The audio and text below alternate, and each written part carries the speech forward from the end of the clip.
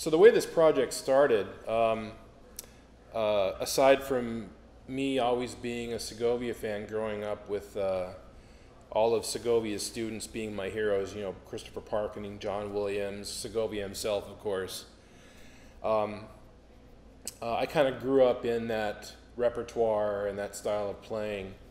The fact that Segovia had played certain guitars through his lifetime, the Hausers, Fleitas, Ramirez's, was no big secret to me. I had always heard about that.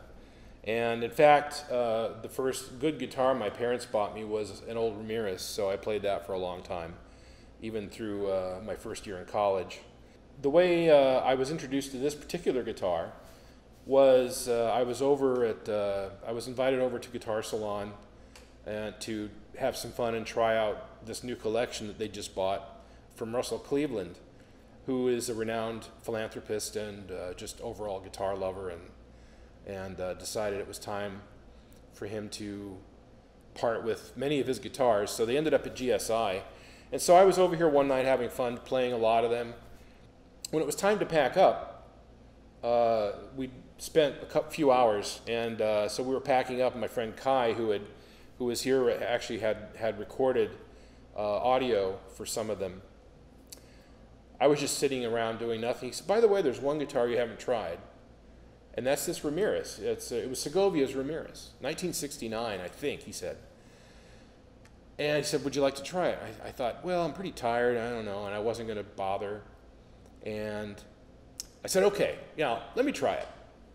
So he brought it out and gave it to me, and while he was packing up, I was in the corner on my own playing this guitar, and it was more than love at first sight. I was thinking, you know, I'd always known that a really great Ramirez was hard to beat. And I played a lot of really great Ramirez's, and I played some that were not so great. But I'm sitting there secretly thinking, this could be my guitar for life. This could be my one guitar forever. And I'm thinking, how can I play this guitar a lot more? You know, and even maybe acquire it myself. So the first thing I blurted out, he goes, how do you like it? I just say, I want to record with this. I want to do a project. And the first project I thought of for Guitar Co-op, since we were thinking about the second CD anyway, what I would do, I thought, you know, I'll record some Segovia repertoire on this guitar. It's kind of something I always wanted to do anyway, because again, I grew up with this repertoire.